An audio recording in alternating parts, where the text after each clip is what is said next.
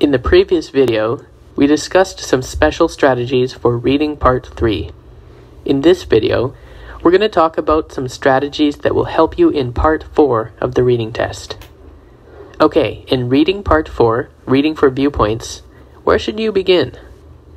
Well, before starting to read anything, you should quickly preview the entire part. Here's an example to show you what I mean. First, there will always be a timer like this at the top of the screen. So I've got 13 minutes for this part. And how about the number of questions? Notice that I've got 10 questions here. The first 5 are about the reading passage on the left, and then I've got another 5 questions where I've got to fill in the blanks in a response paragraph. So I've got a total of 13 minutes for 10 questions. That means I've got just over a minute for each question. But you should keep in mind that reading part 4 is often the most difficult reading part, and it's likely that you won't have time to both read the entire passage and answer the questions. In that case, what should you do? I briefly mentioned the concepts of skimming and scanning in a previous video. Now I'm going to show how useful these both can be.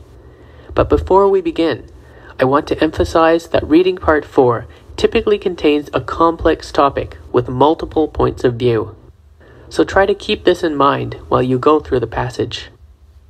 When you skim a passage of text, you read over it very quickly, keeping an eye out for the main ideas.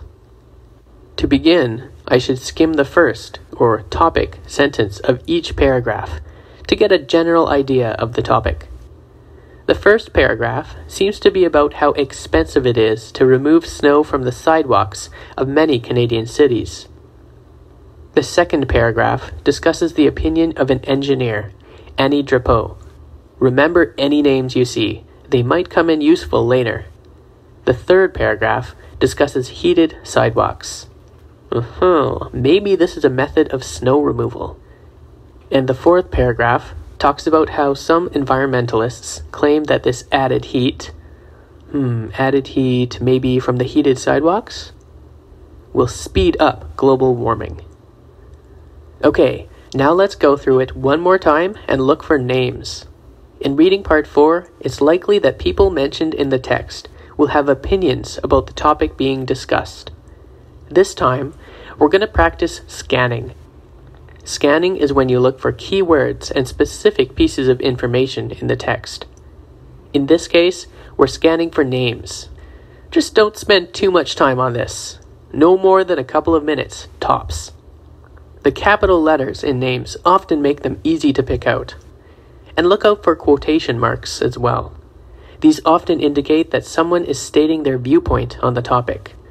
Okay, in the first paragraph, I see a reporter named James Williams. And I see some quotation marks. It looks like he's predicting that Canadian cities may have heated sidewalks in a few years. In the second paragraph, as I've already noted, the engineer Annie Drapeau is talking about the convenience of heated sidewalks. Drapeau is mentioned again in the third paragraph, where she discusses some additional benefits of these sidewalks. In the final paragraph, I see that Alice Barnett claims that heated sidewalks will contribute to global warming. She's likely an environmentalist.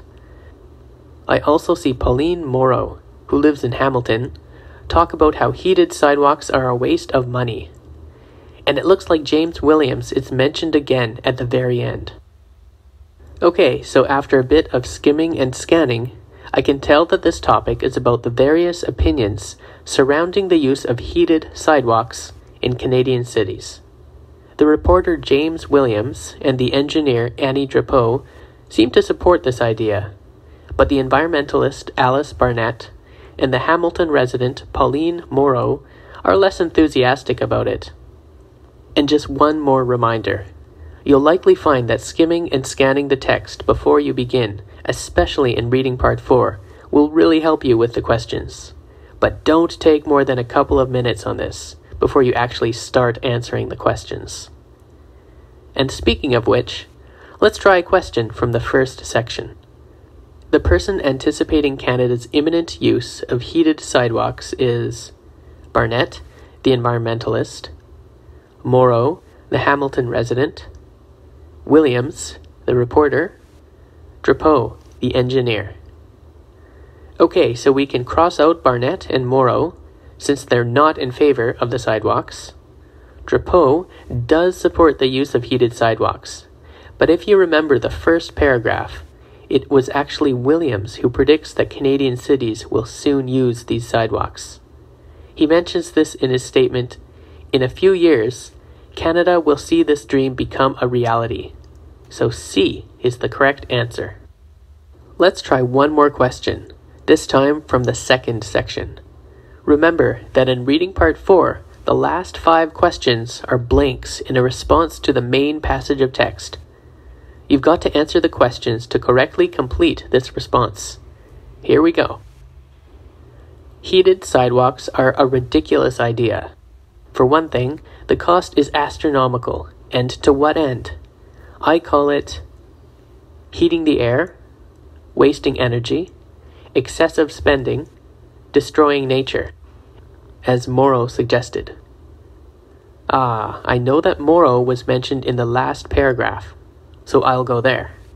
Here, Morrow asks, why waste our tax dollars when the current system works well enough? So she thinks that heated sidewalks are too expensive. And if the writer of this response agrees with Morrow, then C, excessive spending, must be the correct answer. In this video, we discussed a number of strategies that can prove very useful for reading part 4. Regardless of the topic of this part, there are some things that will always be the same.